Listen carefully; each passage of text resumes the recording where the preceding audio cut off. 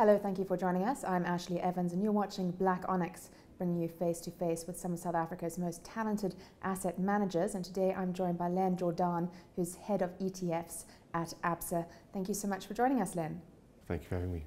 To start off with, tell us a little bit about yourself and how you got to where you are. After leaving school, I studied a Bachelor of Commerce at what was RAU back in the day, and then I did an honours degree in economics and left university and joined a small asset-based finance company where I used to finance medical equipment predominantly. I was then offered a position in the JSE's graduate recruitment program, and I was there for 7 years, and that was really my first introduction to derivatives and exchange-traded funds, because by that stage the JSE had incorporated SAFEX under their banner as well.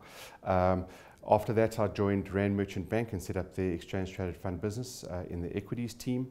And following the 3 years there, I had spent some time in Australia working in the Australian business. Joined Stanlib Asset Management and set up an exchange-traded funds business there. But started using unit trusts as well, or issuing new unit trusts. And now I find myself back in investment banking with ABSA Capital for the last 2 years. Who is ABSA Capital? So ABSA Capital has gone through quite a lot of change since I joined. Obviously, being part of Barclays, when I initially started, rolling out of the Barclays brand has been quite an interesting journey, I think, probably for people that have been here a lot longer than I have. I find it very exciting. I think the people that I work with are excited about the opportunities in the South African market, and also the fact that they won't be dictated, their strategy is not going to be dictated to. They can now come up with their own strategies, I think, is an exciting place for the bank to be as a whole. Your new funds have risk managed in the name. What are these risks? So we've done quite a lot of work on risk premium investing generally. We think that there's a lot of risks that can be exploited and risks that should be actively taken by investors. But there are a lot of risks that aren't rewarded and that investors should avoid. And most of the funds that we issue now try to actively exploit the risks that are rewarded in the South African market. So we have a range of risk premium funds. We have a value fund, we have a momentum fund, and we have a low volatility fund. And then we've also got into the multi-asset space where we try to reduce the volatility of portfolios and reduce the losses of portfolios. And I'll get into a little bit about the logic of those a little bit later.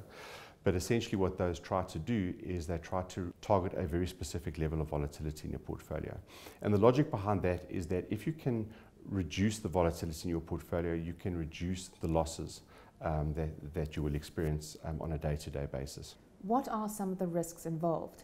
So one of the risks is volatility, or volatility isn't a risk on its own, but it's certainly an indicator of risk. Volatility would be an indication that there's a lot of uncertainty in the market.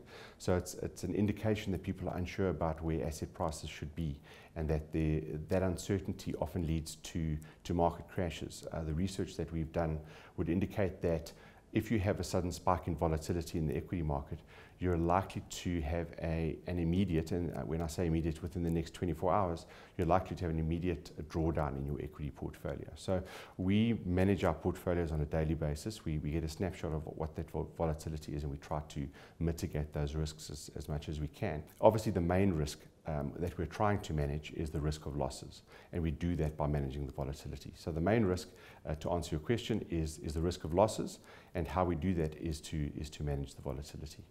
Are there any other risks?